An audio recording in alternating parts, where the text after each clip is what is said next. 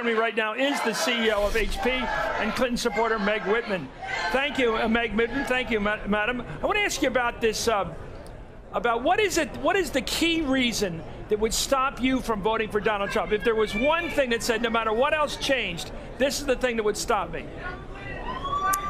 Well, as you know, as a lifelong Republican, right, voting, going across party lines to vote for Hillary Clinton and be a supporter was a challenge.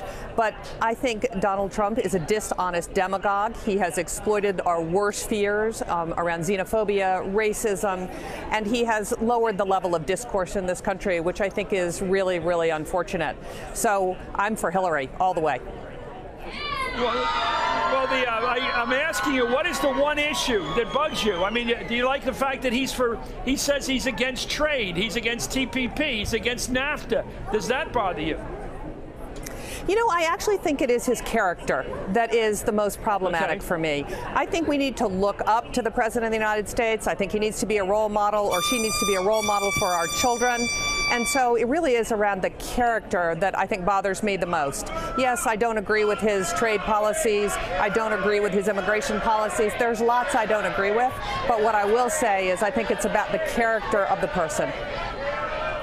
What about the fact that over 60% of the American people don't trust either Hillary Clinton or Donald Trump? We see these numbers every day. You see them. What do you make of them? How do you explain them? Both candidates not being trusted. Yeah, listen, I mean, it's an unprecedented election. I've never seen anything like this in my entire career.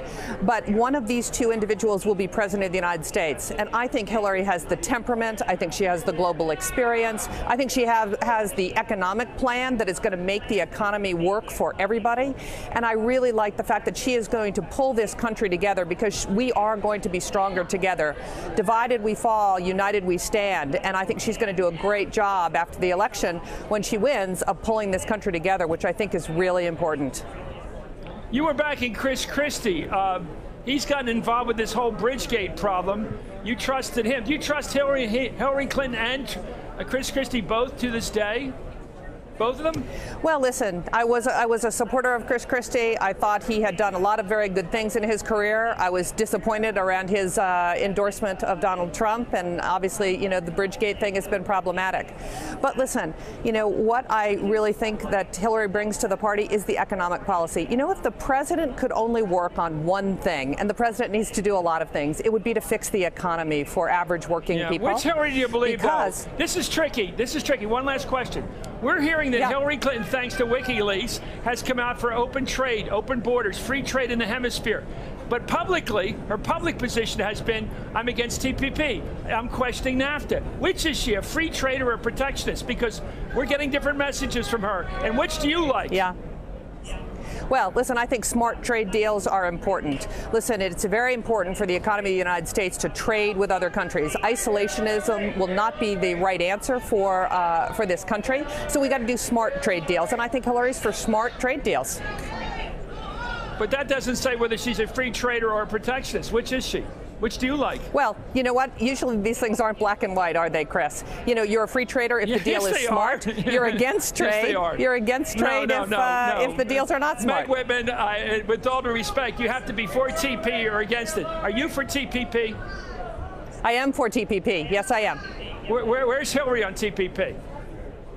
So she's against it, and not that I agree with every single thing that Hillary Clinton stands for. But you said the most important thing is the economy. You said the most important issue is the economy, and you disagree with her role in the world economically.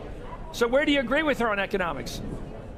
So, first of all, I agree on her infrastructure program. We need to rebuild the infrastructure in this country. It not only provides jobs, but it actually creates the ability for goods and services and people to move around this country.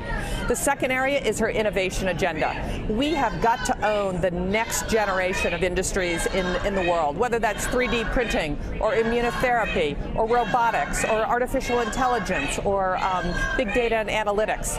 And we need to make sure that we are the leader in those categories, that we create jobs for every kind of American with all kinds of educational backgrounds. And we can do that if we set our mind to it and we decide as a country we want to make sure that we lead in these brand new industries that over time will create a lot of jobs for this country. Thank you so much. It's an honor having you on the show. Meg Whitman tonight from Hewlett-Packard.